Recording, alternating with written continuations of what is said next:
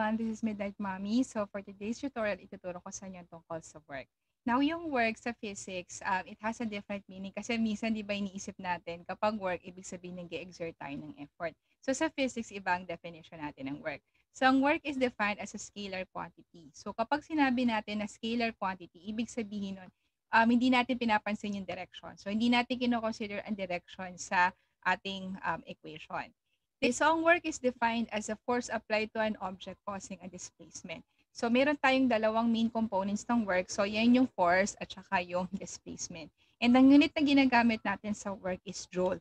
So ang joule ay isang derived unit. So ibig sabihin galing siya sa equation. It's a combination of two units. So yung combination na yon is your Newton meter. So the unit na Newton meter is equivalent to joule.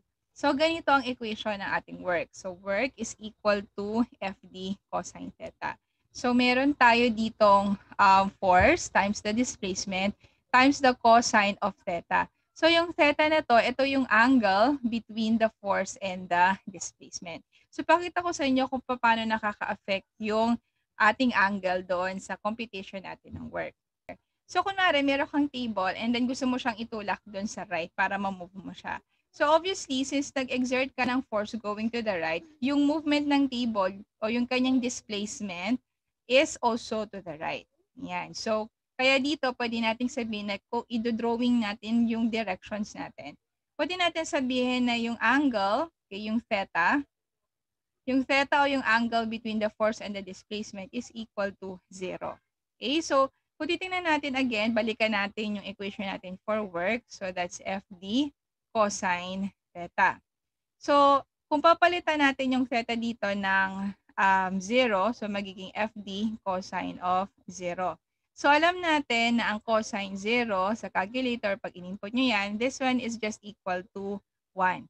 So, in this case, pwede natin itong makancel kasi 1 lang ang equivalent nito. So, therefore, yung ating equation for work magiging FD na lang. Okay? So, ang tawag natin dito is positive work. Yan, positive work. So, therefore, pwede natin i-generalize to na pwede kang magkaroon ng positive work done kapag ang force and displacement are in the same direction. Okay, so same direction sila dapat. So, kunwari, meron kang plate and then inangat mo yung plate. So, nag-exert ka ng upward force dun sa plate and then at the same time, yung displacement ng plate is also upwards. So, doon pwede nating sabihin na you have applied a positive work done on the plate. So, balikan natin yung example natin kanina na yung table na pinupush natin sa right.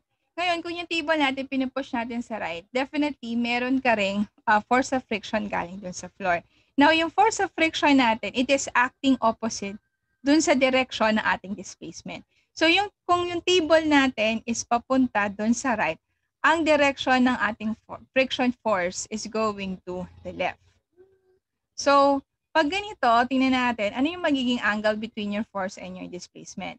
So, yung angle theta natin dito is equal to 180 degrees. So, kung babalikan natin yung equation natin ng work, so work is equal to FD cosine theta. And kung papalitan natin yung value ng theta ng 180 degrees, yung value ng cosine 180 degrees, kapag in-input natin sa calculator, this one is equal to negative 1. So therefore, ito, yung cosine 180, marireduce na lang ito sa negative 1 dito sa ating equation. So, ano ibig sabihin ito? Pag simplify natin to, ang magiging sagot natin is work is just equal to negative FD. So, in this case, ito yung tinatawag natin na negative work. Okay? So, nagkakaroon tayo ng negative work done kapag yung ating force and displacement are acting in the opposite directions. Okay? Opposite directions sila. Balikan natin yung example natin ng table kanina. So, yung table, habang tinutulak natin, syempre, meron din niyang normal force. So, saan galing yung normal force? Yung normal force galing doon sa ating floor. Okay? So, yung direction ng normal force na yon is upward on the table. Ang direction ng normal force is upward and yung ating displacement is going to the right. So, remember, yung table natin is nag-move siya sa right. So, ano yung angle dito between the force and the displacement? So itong angle na to, the angle between the force and the displacement is equal to 90 degrees. Okay, so kung papalitan ulit natin dun sa equation natin ng FD cosine theta, yung theta ng 90 degrees, so magiging FD times cosine 90. Yung cosine 90 degrees is equal to 0. Okay? So, since magiging 0 na itong cosine 90, ibig sabihin, FD times 0 is also equal to 0. So, therefore, ang work done natin is equal to 0. So, nagiging possible na ang work done mo is equal to 0 kapag ang force and displacement mo is acting perpendicular to each other. Okay, so perpendicular sila. Okay, perpendicular to each other. Okay? So, bukod dyan, of course, ang work done mo, pwede rin maging 0. For example, nagtulak ka ng wall. So, yung wall, kahit na napakalaki ng force na exert mo sa wall, since hindi naman gumagalaw yung wall, wala tayong displacement. So, in that case, wala kang work done on the wall. So, ang work done mo on the wall is just equal to 0. So, now tingnan naman natin kung paano natin gagamitin yung equation ng work sa mga sample problems. So, a horse is towing a barge with a rope that makes an angle of 20 degrees with a canal. If the force exerts a force of 400 newtons, how much work does it do in moving the barge 1 kilometer? Susulat muna natin yung mga given natin. So, given tayo dito ng angle na 20 degrees. Okay, so ito yung angle ng rope, okay, with the canal. Now, in this case, meron din tayo ritong force. So, yung force natin is 400 newtons. And given tayo ng displacement na 1 kilometer. Now, tandaan natin na sa unit natin ng joules, that is equivalent to Newton meter. Kaya itong 1 kilometer, kailangan natin itong i-convert sa meter. So, ang 1 kilometer, kapag kinonvert natin sa meter, this one is equal to 1,000 meters. So, ngayon na meron tayong mga given, so i-compute na natin yung work. So, gagamitin lang natin yung formula ng work na FD cosine theta. So, substitute lang natin to. So, ang force natin is 400 newtons. Displacement natin is 1,000 meters. And cosine nung angle natin na 20 degrees. So, kapag ito in-input natin sa calculator, ang final answer dito would be 3.76 times 10 to the 5th joules. Now, a 5 kilogram weight is suspended in the air by a strong cable. How much work is done in suspending the weight? First, i-analyze muna natin yung problem.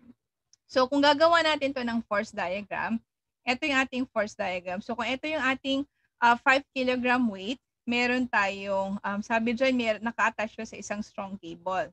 So, that means meron ka ditong tension force.